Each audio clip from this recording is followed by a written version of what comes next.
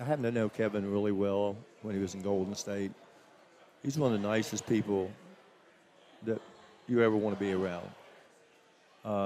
He's a serious basketball player. This guy does not neglect his craft. And I think sometimes when people poke and prod and with him, sometimes he'll say things that I'm happy he said them, but many times I don't think that's people misread him, who he is as a person. This is one of the greatest players we've ever seen.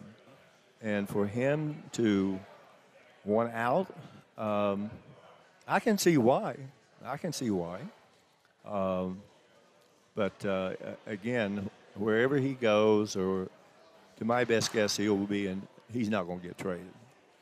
You can't give enough to get a guy like him.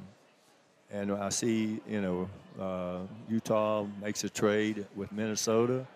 I said, oh my gosh, the assets they got for a terrific defensive player. What would Kevin Durant command?